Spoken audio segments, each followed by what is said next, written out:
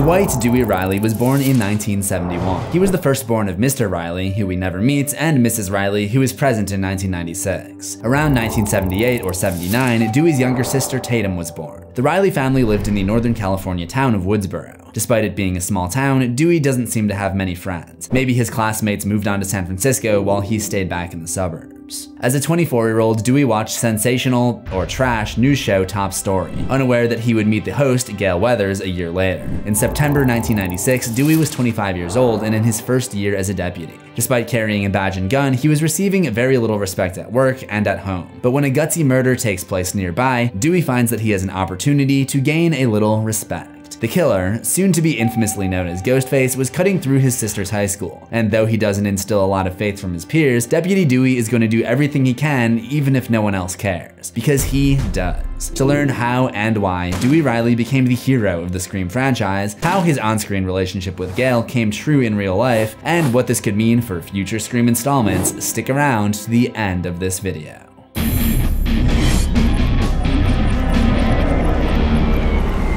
Welcome to Horror History. Of the two characters initially destined to die in the original 1996 Scream, it was Deputy, then Private Citizen, then Technical Advisor, then Sheriff Dewey Riley who became the hero. David Arquette, the actor, former professional wrestler, and certified Bob Ross instructor, infused a lot of his actual self into the character of Dewey Riley. In an interview with Variety, he stated, "Dewey always had this love of Clint Eastwood and wanting to be the sort of macho kind of tough guy, grizzled person, but he never was. That's how I approached the character from the start. He tried to be tough and the sheriff, but he wouldn't get the respect. It goes back to the classic line in the first one. When I wear this badge, you treat me like a man of the law. He's really not that person." The desire to be a Clint Eastwood type of character is reflected in Dewey's theme song, which was originally composed for the 1996 movie Broken Arrow. It was used in Scream 2 as a temp track, but left ultimately in the final film. As with the music, Dewey's character was kept alive by a series of missteps and last-minute decisions. As the franchise grew, Dewey's life was also shaped by the life of David Arquette, helping him evolve into the cowboy hero of the franchise. But to understand how he got there, we've got to take it back to the Ghostface origins in the late 90s.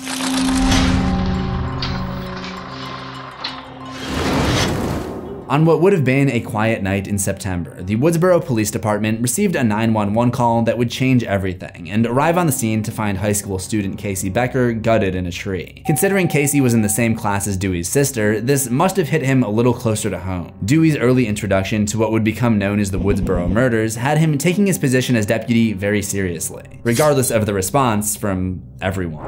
Dewey was saying this is the worst crime we've seen in years, even worse than... The next morning, there's a strange feeling in the air of Woodsboro High School as the media swarm the quad. The sheriff brings Dewey along to interrogate the entire school, likely because he's the youngest member of the force and probably has familiarity with the student body because of his sister. Sheriff Burke, Dewey? That's Deputy Riley today, Sid. Right off the bat, we see that Dewey is struggling to get a girl 7 years his junior to respect his title as deputy. When interviewing Sidney Prescott, he's gently authoritative. It's a quality that would evolve to become both his strongest weapon, and eventually it would be part of his downfall. Another emergency call comes in later that evening after Sidney is attacked in her home, and Deputy Dewey is the first responder. Dewey stakes claim of catching Sidney's boyfriend, Billy Loomis, who is found in Sidney's house with a cell phone. He isn't that surprised that it might be Billy, evidence that he has the potential instinct to catch criminals, despite his Barney Fifedom. While Sid sits for another round of questioning conducted by Dewey, let's examine his desk. Cosmic cop packaging taped to his computer monitor, orange plastic handcuffs, a toy police car, and a squirt gun. It's easy to imagine that these were gag gifts from the other officers, basically mocking and hazing Dewey for being the youngest of the force. But the cops do at least take him somewhat seriously, at least compared to how he's treated by his sister. God damn it, Dewey. What did Mama tell you? When I wear this badge, you treat me like a man of the law. I'm sorry, Deputy Dewey boy, but we're ready to go now, okay? The tremble in his voice and childish need to look to a real adult to control Tatum is perhaps the best example of where Dewey stands as a man. He's my superior. Janitor's your superior. An analysis of Dewey can't be done without also mentioning the franchise-long romance that developed between him and journalist Gale Weathers. The first encounter of these star-crossed lovers comes as Dewey tries to sneak Tatum and Sidney out the back door of the police station to avoid the media, and Gale ambushes Sidney while Dewey is busy pulling up the car. Nice shot. No, I mean, camera. Despite being a fan of Gale's show, he turns a blind eye to the assault, keeping in mind what Sydney has been through over the last year, and even brings her an ice pack for her bruised hand when she sleeps over that night. But even with the oversight of a cop, no house with a landline is safe from Ghostface. Hello? Hello, Sydney. Leave me alone! Considering the effort it took to get Dewey up when he had pretty much just gone to bed, he must have been in a really deep sleep. Or maybe just having fun with the vacuum cleaner.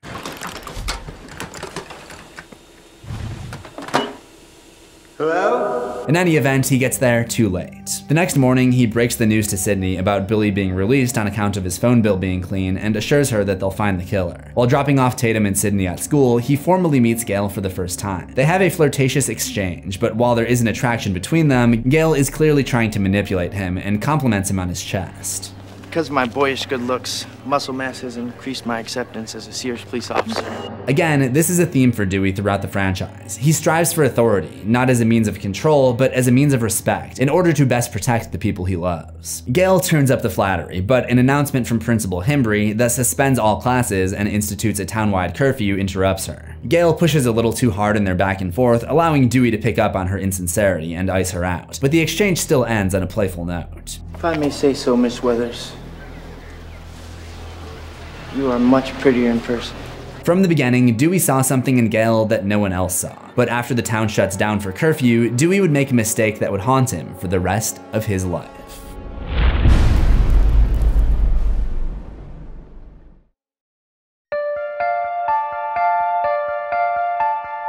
While Tatum and Sydney shop for snacks, Dewey treats himself to an ice cream cone and runs into Sheriff Burke. The image of Sheriff Burke stress smoking while Dewey licks an ice cream cone is a good visual reminder of Dewey's young naivete. Sheriff Burke informs Dewey that the Ghostface calls were issued by Neil Prescott's phone, and Dewey assures him that he'll keep an eye on Sydney. Is his botched attempt to put on his sunglasses a foreshadowing of his future missteps? Maybe not, but it's still funny. That night, he drops Sydney and Tatum off at Stu Macher's house, where the youth of America are having a party, but the eye he's supposed to be keeping on Sid is distracted when he runs into Gale Weathers again. Flustered by her presence, he foolishly allows her to join as he checks out the party. Upon entering, he pretends like he's gonna bust a kid for underage drinking, only to tell him that he's kidding and to have a good time. Just as he wanted Tatum to respect him in the police station so he could be accepted by his fellow officers, he tries to be the cool cop so he can be liked by this group of high schoolers. Speaking of Tatum, she is not pleased with his guest. Dewey? What is she doing here? She's with me. He's too excited to be seen rolling with a celebrity reporter to remember the bad blood that Sydney has with Gale. Tatum orders him to remove Gale before heading to the garage to get beer. Unfortunately, this interaction is also the last time that Dewey would ever see his sister alive.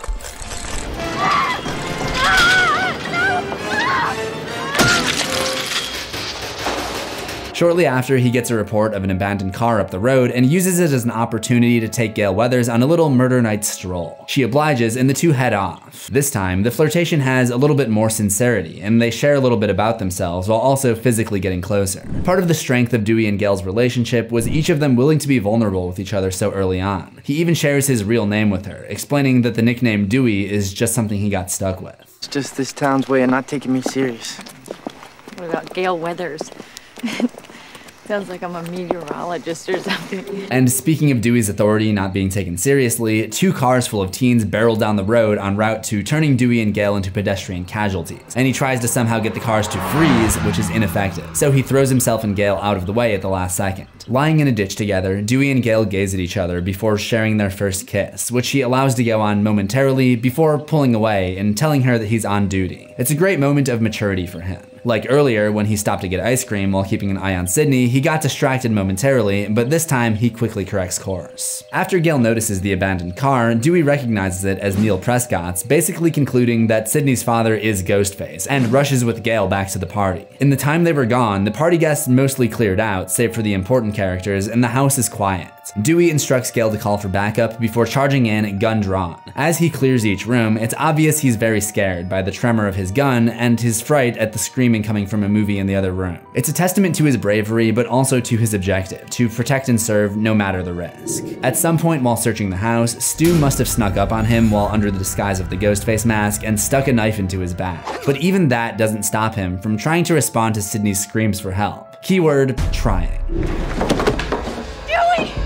And that was the end of Deputy Dwight Dewey Riley. Or it would have been if David Arquette hadn't been so good in the role. As original writer Kevin Williamson recounted, during the course of the movie, we realized how his performance was just so witty. He played it with such heart, such commitment, and everyone kept thinking that. About halfway through it, they were asking me about a sequel because I had already written the outline. They were like, what about the sequel? Why isn't Dewey in the sequel? And so, just in case, we filmed that last sequence of him getting in the ambulance. The decision to keep Dewey alive would become the major shaping force on the entire Scream franchise, and link the fictional events to our real world through the actor David Arquette. And it starts with what happens next. Shortly after regaining consciousness, Dewey would have found out about his sister's death, and I'd imagine that his failure to protect her could be part of the reason that he decided to leave the Woodsboro police force shortly after, along with his injuries. Due to the nerve damage on his back, he would develop a limp. But letting go of the badge does not mean letting go of his desire to protect. But those who needed protection didn't stick around for long. Sydney and Randy would seemingly graduate early and head off to Windsor College in Ohio. Gail would take off back to New York.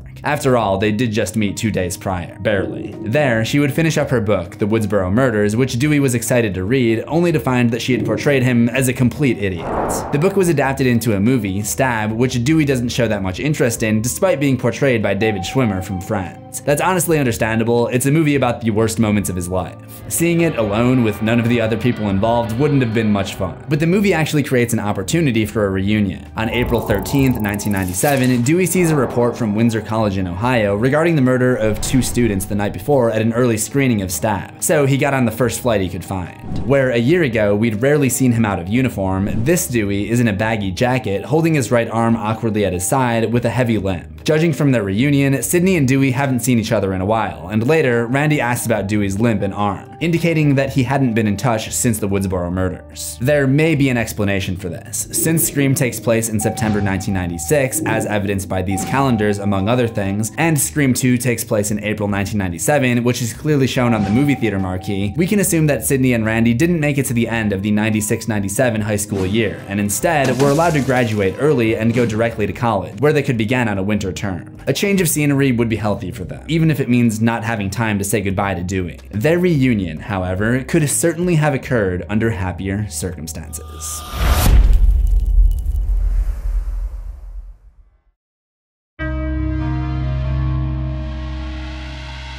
When Dewey finds Sydney at her college campus, he doesn't share what he's specifically been doing for the last year, but it's safe to assume that it's been a lonely one.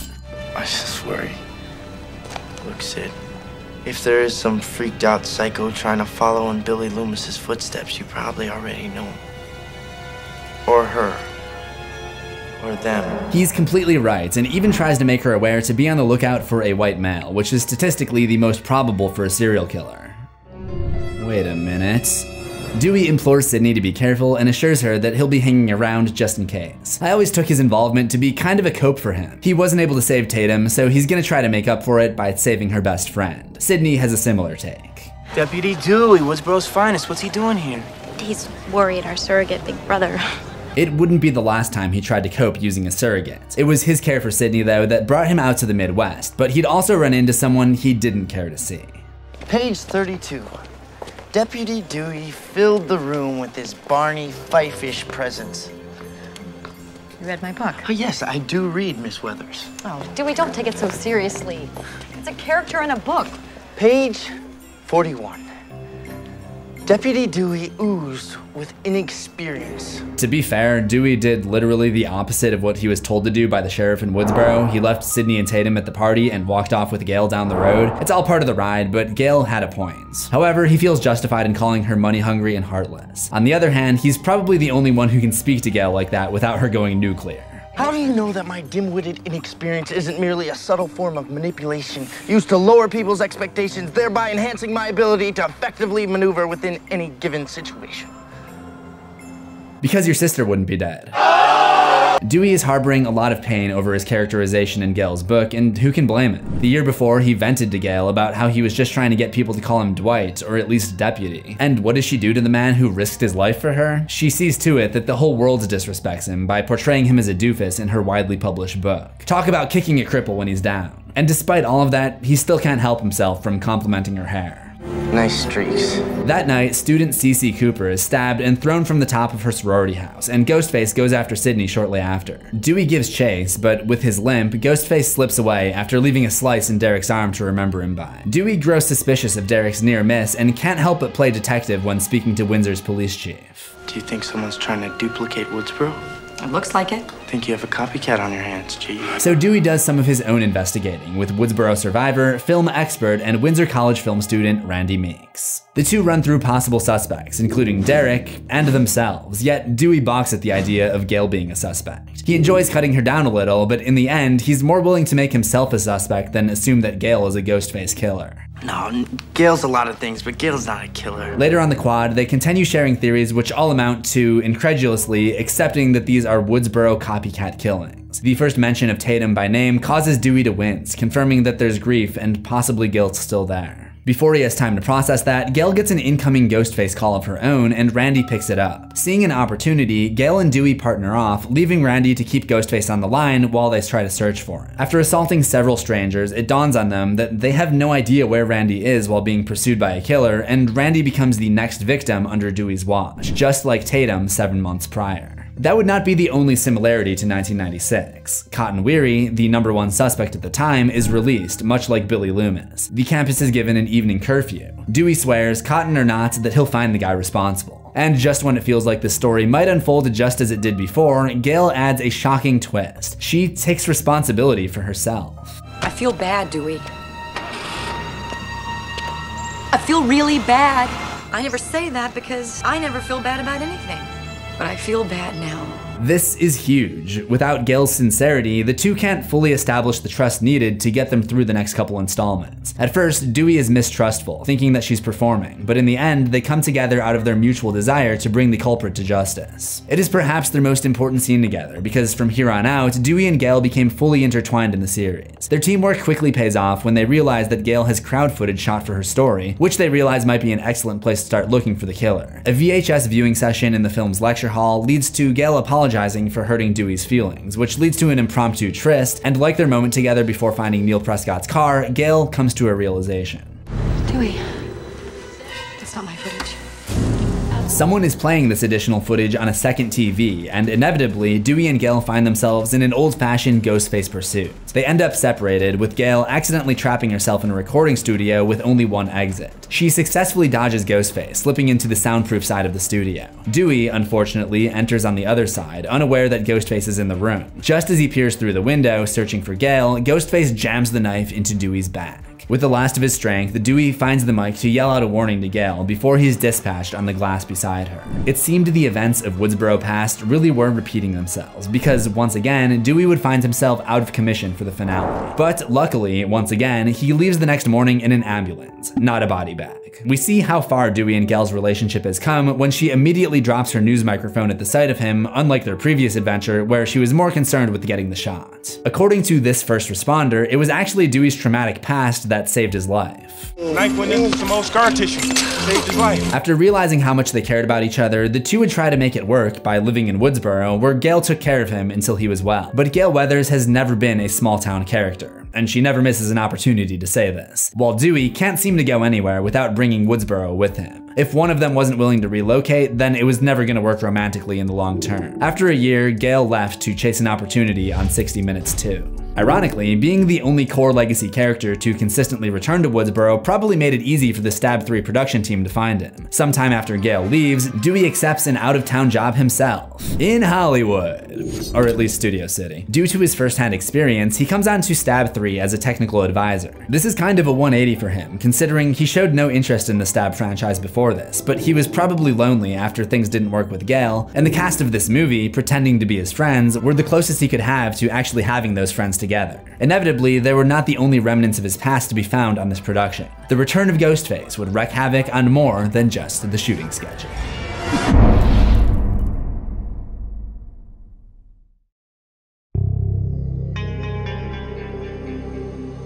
In July 1999, Dewey serves as the technical advisor on a recreated set version of Woodsboro frozen at each brutal murder, including his sisters. Surely that can't be helpful for his grief processing. Despite this, it's not hard to figure out why the job is attractive for him. He has a little authority on set, plus he works most closely with actress Jennifer Jolie, who happens to be playing Gale Weathers. Just as Sidney had become sort of a surrogate sister for him during Scream 2, Jennifer is his surrogate girlfriend, though I'm pretty sure it's more of an emotional surrogate than a physical one, with Jennifer referring to Dewey as her rock. He ends up moving into a trailer on her property, which, if you know LA and housing costs, is probably the nicest thing anyone's ever done for him. Sidney has moved into a life of seclusion with her whereabouts hidden from everyone, except Dewey, who seems to be his most focused when he knows that she's safe. Dewey isn't the only former Woodsboro resident on staff. Cotton Weary is set to make a cameo in the movie as himself. That is, until he becomes the victim of yet another Ghostface killer. This prompts LA detective Mark Kincaid to hire the real Gale Weathers, seeing as how she literally wrote the book on Ghostface, placing her directly in the path of Dewey Riley.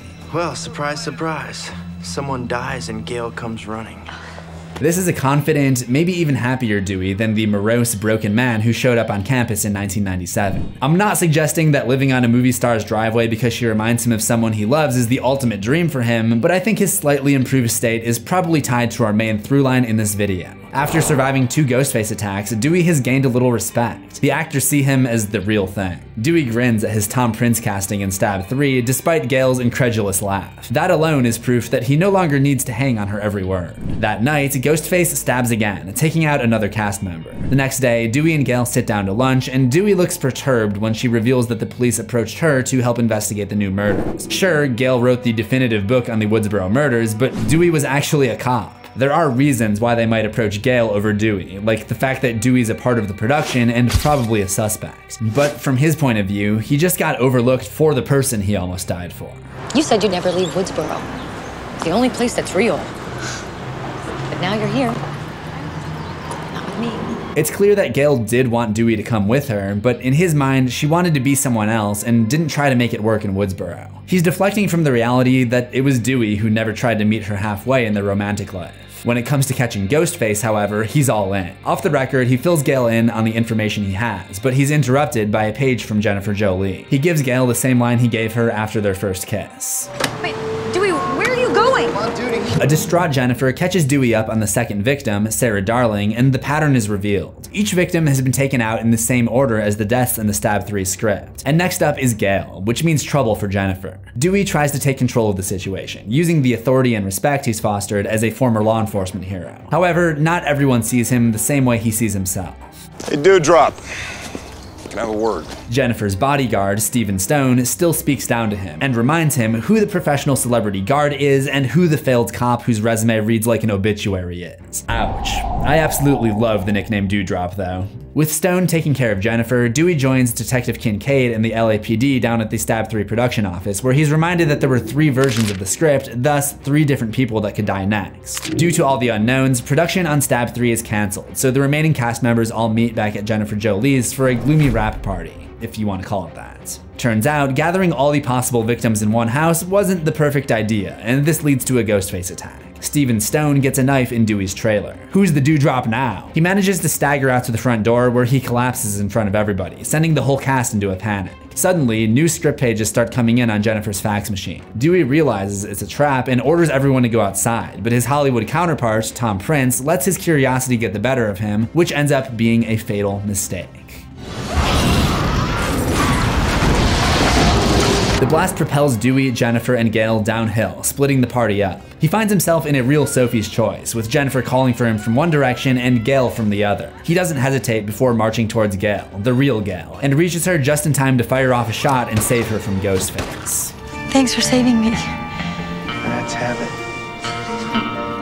The next day, Sidney finally arrives in Los Angeles, hoping to help solve the mystery, and shortly after, they receive a video containing the rules of surviving the rare horror trilogy by none other than the deceased Randy Meeks. Unlike when Randy tried to deliver the rules to him at Windsor College 2 years prior and Dewey interrupted him to get to the point, this time he's taking notes. This really emphasizes Dewey's growing belief in the rules, and thus his willingness to learn them. He's not just randomly searching for a killer, he's learning how they operate. With a more focused direction provided by Randy, Rip, Gale unsurprisingly splits off.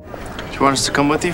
I work better alone. No, history says you really don't. Meanwhile, Dewey is doing his own investigating on set when he hears Sidney calling for him. He fights through his nerve damage to reach her as fast as he can, but the second Dewey hobbles in, Ghostface runs off. The whole thing is a parallel of Billy's first attack on Sid, and Dewey is the first responder on the scene in both instances. Once Sidney is settled at the precinct, and following a confrontation with Stab's producer about Maureen Prescott's past in Hollywood, Dewey, Gale, and Jennifer head off to the birthday party of Roman, the director of Stab 3, and totally not Ghostface or Sidney's half-brother. The party splits up again because they just never learn, but Dewey and Gale stay back to wait for Sidney to arrive, where they discover Ghostface mask, cell phone, and voice changer. Then they split up because they just never learn. Gale and Jennifer only manage to find him moments before he gets popped by Ghostface, who slices him on the arm and knocks him out of commission just long enough to take 2 more victims from the Stab 3 cast. As he comes to and examines his injuries, Gale brings him his gun, or someone's gun, I've kind of lost track at this point, and he sees the bedroom mirror moving. He risks the 7 years of bad luck by shooting through it, and Jennifer comes crashing through the glass shards. Or should I say,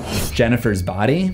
Dewey is mortified to lose the cast member he connected most with, and Gale is even more mortified to see the grim image of someone who is supposed to be portraying her. So they do the most logical thing anyone would do in this scenario. Not really, they split up again. When he realizes he can't find her, he freaks out. Gale calls his phone and tells him that she's trapped in the basement, but because of the voice changer, he second guesses this, suspicious that it may be the killer trying to lure him down there. However, when he hears her scream, movie title, he opens the basement door anyway, and Ghostface knocks him out with the dull end of a knife. As a result, Dewey and Gale are captured by Ghostface, but luckily for them, he keeps them alive to use as bait to lure in his main target, Sidney, and Dewdrop can only watch as Ghostface chases her into the secret screening room, where all would be revealed. It was Roman, who is also Sidney's half-brother. Sorry I lied.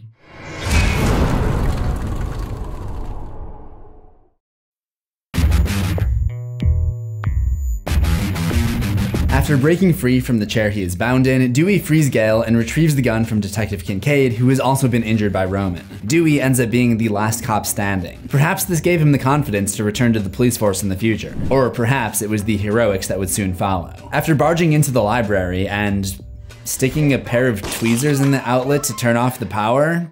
Don't try that at home. He's able to navigate the secret corridors of the mansion and ram down the screening room door right after the conclusion of Sid's battle with Roman. This time, he demonstrates that he really was paying attention during Randy's tape, because he's the one to remind the others of the horror movie rules, this time about the killer being superhuman at the end of a trilogy. As usual, Randy was spot on.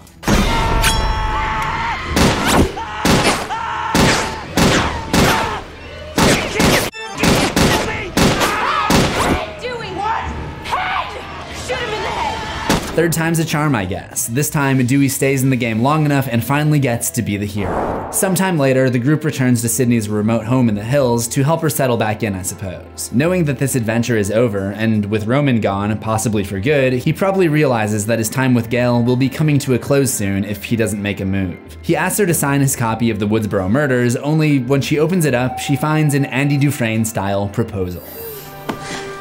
I know it'll never work. You know it'll never work, but what I'm asking is just to see if we're wrong. They weren't wrong. What? They weren't.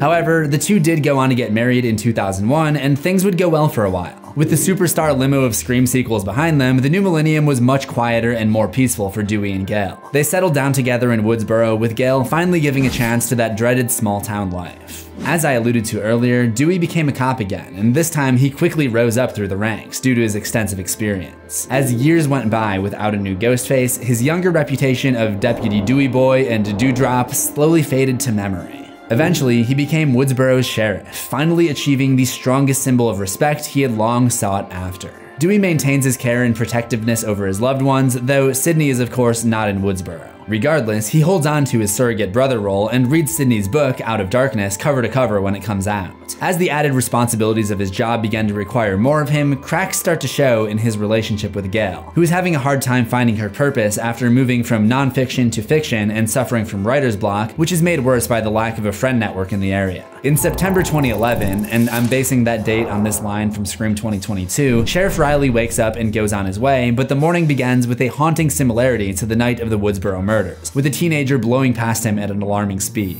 It's also the anniversary of the day he lost his sister, which means kids have decorated the town square with Ghostface paraphernalia. He shows up to find his deputy, Judy Hicks, already at work removing them. She's harboring a not-so-secret crush on Sheriff Riley, but he's staying faithful to Gale. And if he didn't go for Jennifer Jolie when he was single, he's probably not straying from Gale at this point. They get a call on the radio about 2 teenage girls who were stabbed the night before and quickly go to investigate. Deputy Hicks traces a phone call from the scene of the crime to a bookstore, which just happens to be where Sidney Prescott is doing a signing for her new publication, Out of Darkness. Dewey discovers evidence from the previous night's crime planted in Sidney's rental car. Guess she's not getting that deposit back. Although he doesn't really suspect her, he takes Sid back to the precinct for mandatory questioning, and to add to the drama, he has to break up an argument between his jealous wife and Deputy Hicks. Gale blows up on him because she expects to be part of the investigation just like in the past, but now that Dewey is sheriff, he's technically not supposed to divulge police information to a reporter, and he's forced to send her off. This is a major moment for Dewey. Perhaps the biggest mistake he made in the first investigation was letting Gale distract him while he was on duty. Even if they are better off as a team, he's showing that he takes his newfound responsibility seriously.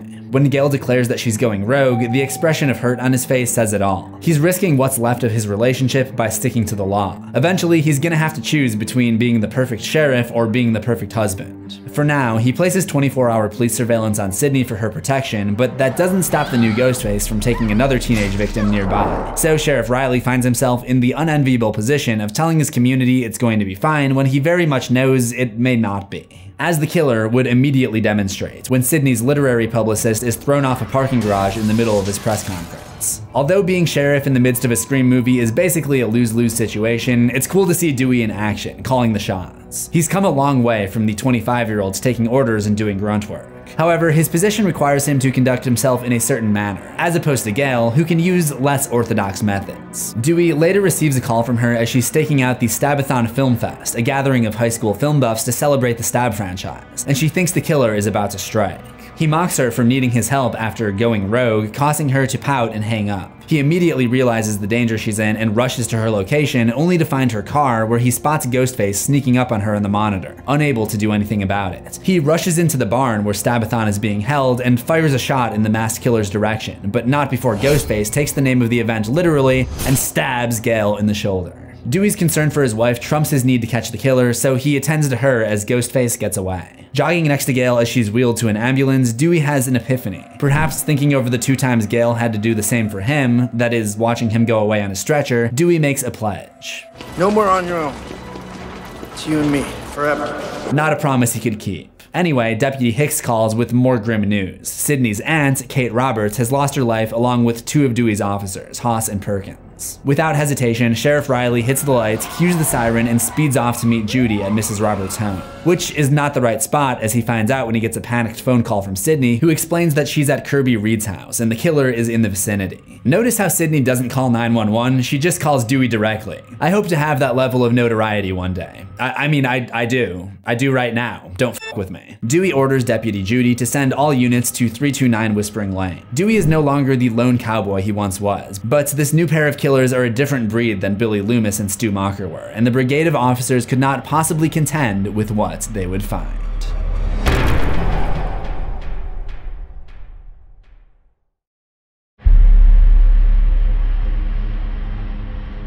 Dewey and the police arrive, only to find out that they were too late. When they get to Kirby's house, they find nothing but a living room full of victims, or so it seems. The survivors, Jill, Sidney, and Kirby, are transferred to the hospital. The only one who is conscious is Jill, and she has an oddly unenthusiastic reaction to learning that Sidney was still alive. This doesn't showcase Dewey's ineptitude as much as it highlights how he and Gale really do work better together than apart, which is proven shortly after, when Dewey stops by her room.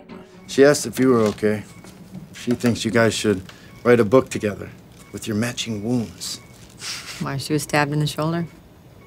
How did she know I was too? Dewey and Gale realize it at the same time. Jill would not know where Gale's stab wound was unless she was in league with the one who created it. He rushes back to Sidney's room where he's greeted with a bedpan to the face and beaten down until he's out cold. Like his first 2 go-arounds with Ghostface, he stays down for the entire finale.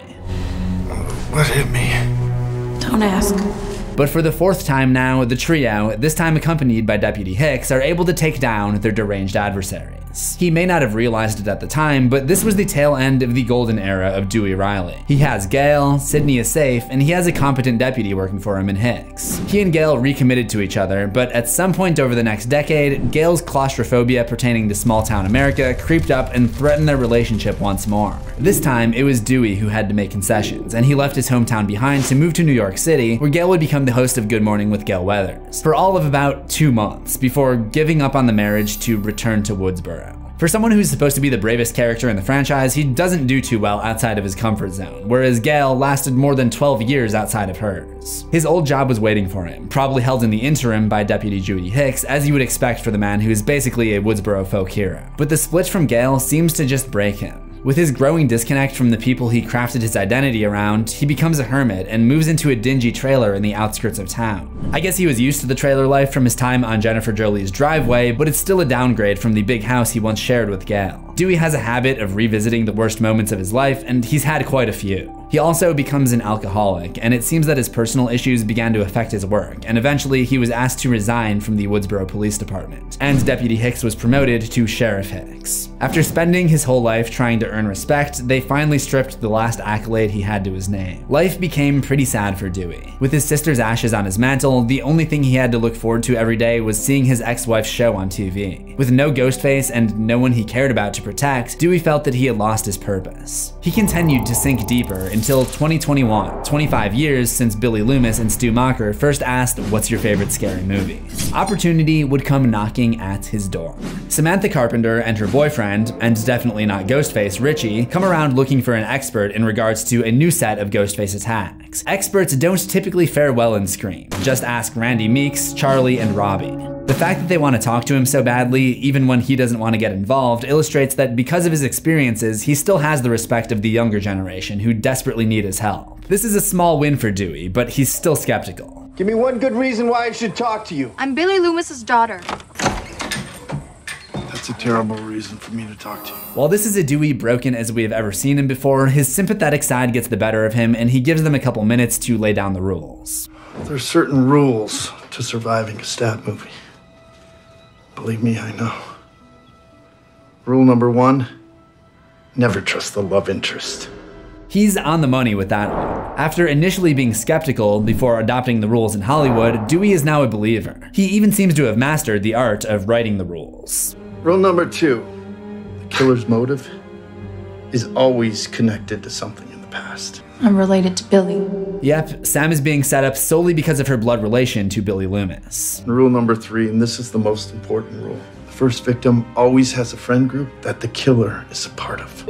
Damn, this is the first time a character has ever been 100% correct with the rules. Usually the rules are more of a best practices rather than something set in stone. Sam requests Dewey's help, but he wants to stay far away from the danger. Oh, are you kidding me? I've been stabbed 9 times. I've got permanent nerve damage and a fun little limp. You think I want to do that again? 9 times so far. But after some tough contemplation, he makes a call to Sydney, letting her know that it's happening again and warning her to stay safe and stay away. Not knowing that he's resigned from the police, she assumes that Dewey is going to be protecting the next generation of victims, which makes him reconsider his own actions. Was shutting Sam and Richie out when he could potentially help really something that Dwight Riley would do? Next, he has to man up and call the ex, Gail. So he texts, of course. Ghostface is back. Don't come here. Hope you're doing well. He begins to type out, I still... And we never see what he's still, but we can safely assume he was about to say, I still have your copy of the Woodsboro murders with all of the pages cut through the center. What would you like me to do with it? It must have been Sydney's words, combined with the fact that he has nothing else to do in his life, that convinced Dewey to pull out his trusty old handgun, resting on the same mantle of remembrance as his tribute to Tatum and photo of Gail. He's symbolically reaching into the past one more time. He somehow finds where Sam and Richie went and offers his assistance. He finds himself in a suspect roundup at the home of Mindy and Chad Meeks, the niece and nephew of his old pal Randy, where, naturally, Dewey is suggested as a suspect. But what's my motive? You got stabbed 1 billion times, got dumped by your famous wife, and crawled into a bottle. I think it's safe to say you're on the suspect list. Well, maybe you're the killer. Because that cut deep. Ouch. At least he didn't call him Dewdrop, though. Dewey catches up on the attacks so far, and the theme this time is familial connections to the past. Tara was the first to be attacked, and her half-sister is Billy Loomis's daughter, so she was also attacked. They both survived, but Stumacher's nephew, Vince, wasn't so lucky. The pattern would continue later that day when Sheriff Judy Hicks and her son Wes are both killed in broad daylight. Dewey shows up at the crime scene to grieve for his former deputy and friend, and perhaps do a little bit of investigating on his own. It is here where he's spotted by Gale. Would the pressure of a new Ghostface investigation forge renewed bonds between them, or would the reunion lead to more fighting? Dewey was quickly going to find out.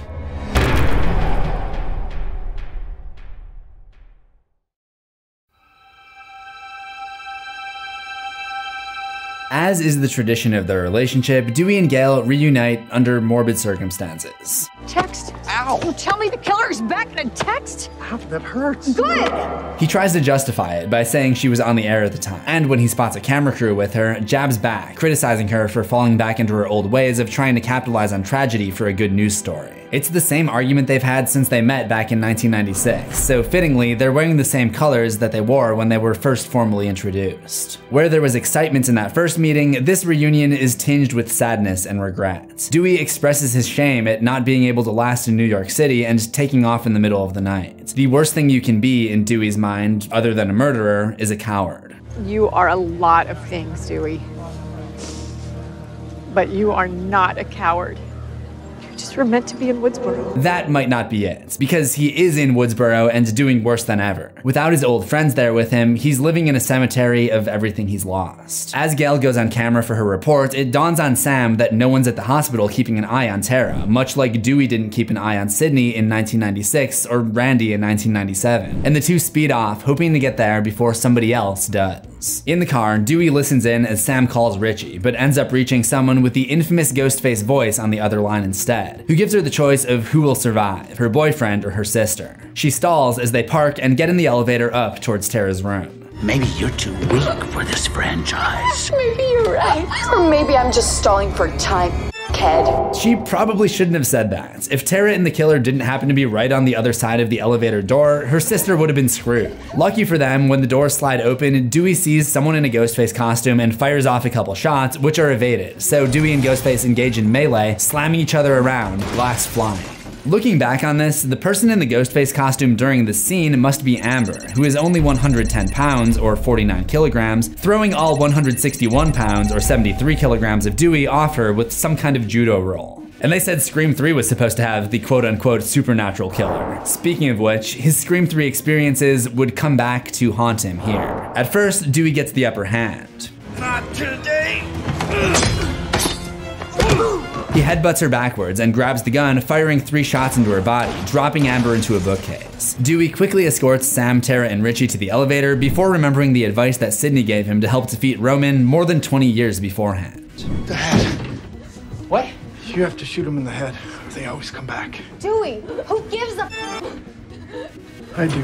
No, Dewey! And the doors close, leaving Dewey alone. He turns and unholsters his gun, reloading as he walks, Clint Eastwood probably on his mind. Stepping over broken glass to Ghostface's prone form, Dewey aims when his cell phone rings. It's Gale. The momentary distraction gives Amber just enough time to counter, burying one knife into his gut and the other, fittingly, into the same spot on his back that Stumacher and Deborah Loomis had scarred in the past. She tears her knives from Dewey's body simultaneously and kicks his lifeless body to the ground. Initially, the way he was carried out on the stretcher made me think he would survive. After all, we've seen him exit a Scream movie in similar fashion before. But then you start to realize, you take someone to the hospital to treat an injury, not away from it. Dewey is headed to the morgue.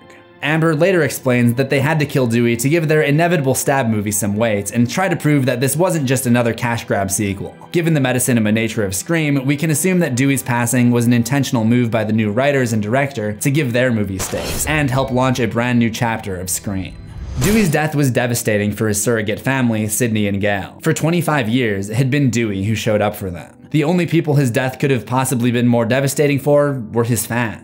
Not since Randy Meeks had the fandom been so incensed and shocked at a Scream death, and it was because of the actor David Arquette's parallels with the character Dewey Riley that made him feel so real for the audience. David Arquette put a lot of himself into Dewey, and his life began to parallel that of the fictional character he portrayed. David met his eventual wife, Courtney Cox, aka Gale Weathers, at a pre-party before the filming of the original Scream. Like their on-screen personas, they fell in love, but it was not all smooth sailing. A year later, in mid-June 1997, Courtney allegedly detested him on the set of Scream 2. Like Dewey and Gale, David and Courtney are very different people. Scream 2 makes references to Cox's Friends co-stars David Schwimmer and Jennifer Aniston, probably an intentional reference considering the romantic animosity between Dewey and Gale. Scream 2 also features Dewey working with local law enforcement, and Sheriff Hartley is played by David Arquette's dad, Louis Arquette. The Arquette family has been in the film industry for generations. In August of 1997, David's mother, Brenda Olivia Marty, would pass away from breast cancer, creating another emotional link to Dewey, whose mother, Mrs. Riley, is never mentioned again in the series. Scream 3 had Dewey and Gale finding their way back to each other by the end and committing the relationship to marriage. Sure enough, in real life, David Arquette and Courtney Cox were married 1 month before Scream 3 began filming in 1999. Dewey's statement about them never working because they're too different was a reality that David was facing with Courtney. David once said he was the live wire and Courtney was his grounding force. Then, on April 26, 2000, David Arquette would very controversially become the World Championship Wrestling heavyweight champ.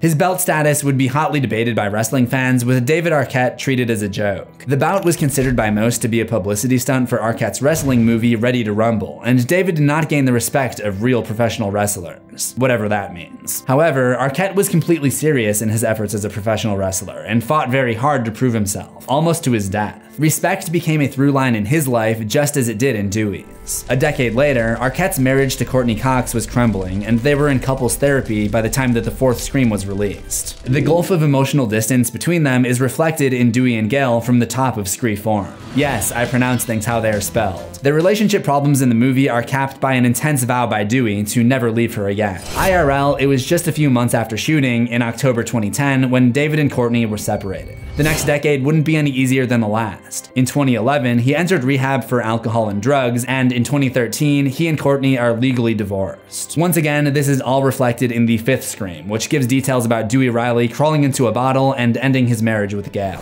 Reflecting on their divorce, David Arquette stated, "On the inside of our rings, it says, 'A deal's a deal,'" he says. "I felt really abandoned at that point, like she'd broken the deal." Although it was reversed in the movie for some reason. Dewey was the one to leave her. David's life took another mournful turn when his sister, Alexis Arquette, died in September of 2018. 2 months later, David, still in his bid to earn the respect of the pro wrestling world, was sliced in the neck when his opponent smashed a light tube over his head in a live match in LA. With concerns David could bleed to death, he was rushed to the emergency room. Obviously, he survived to go on to be in Scream 2022, but his character in that movie really did bleed to death in the ER. I had this one therapy session where I was talking about my parents' marriage and how it was so hard on them. Then I realized both of my parents are dead and all of this pain is living inside me. It was Scream 2022 that reunited Courtney and David on screen. In real life, they're connected by their daughter. In the movie, they are connected by their past. So there are some real emotions flowing in the scene where they come face to face. In an article by New York Times, Arquette acknowledged that being in a movie with Cox again was inherently awkward. "It's been 25 years of our lives," he said. "We've grown up together. We have a child together." He explained, however, that he could not pass it up. "It's a cathartic experience just to be able to act opposite Courtney." When the cameras rolled on their first scene together, it was a tearful moment, and not just because the script called for it. Cox said of Arquette, he got very emotional while he was filming it. He said the next day, the crew didn't look at him. It's insane how invested David Arquette is with the character of Dewey Riley. Those are real photos of Arquette and Cox from their real relationship on the mantle in Scream 2022. Scream was built on meta-commentary and became the flagship for meta-cinema. Grief was already an unspoken theme in Scream, and is now almost an entire genre on its own with films like Midsommar, Hereditary, The Vivitch, and The Babadook. It's an amazing meditation on motherhood and grief. Dewey became the Scream representative of grief, and his real-life counterpart David Arquette walked down that same road alongside him. In addition to the wrestling incident, there were many times that David almost bit the dust himself, including a car crash and a heart attack, like his father and grandfather before him. Talking to Variety, Arquette had to say this on the controversial final scene. "I mean, you can't take Sydney. Sydney is a survivor, and there was something noble about it for Dewey. He was there to protect Sydney and the people of Woodsboro. There was a scene between Dewey and Gale, and there was a take they didn't use where I was super emotional. I sort of ad-libbed, "I'm a failure. I couldn't save Judy, I couldn't save my sister." I think it was actually too emotional, like it was too much. And a lot of that emotion that I was going through at that time was mourning a loss. The loss of Wes was heavy on our hearts, especially in that scene. The only reason Dewey even made it long enough to become the hero, be respected by the fandom, and become an authority within the franchise is due to David Arquette's own drive to be better and earn respect. I'm sure the OG 90s fandom will probably never stop imagining different scenarios that bring Dewey back, as they have for Randy, but no matter how you slice it, pun intended, Dewey was meant to die in Scream 2022. Against all odds and maybe sense, he became the Clint Eastwood of Scream, the town hero, riding out on his Bronco to rid the West of Ghostface. If you want more information on the meta-insanity that is Scream, click on that playlist on the left for my analysis of characters like Randy, Billy Loomis, Casey Becker, and others. Remember to subscribe to CZsWorld for new horrors every week unless it gets held up in review again. Ring the death bell for all notifications, and I'll see you in the next one. Assuming we both survive.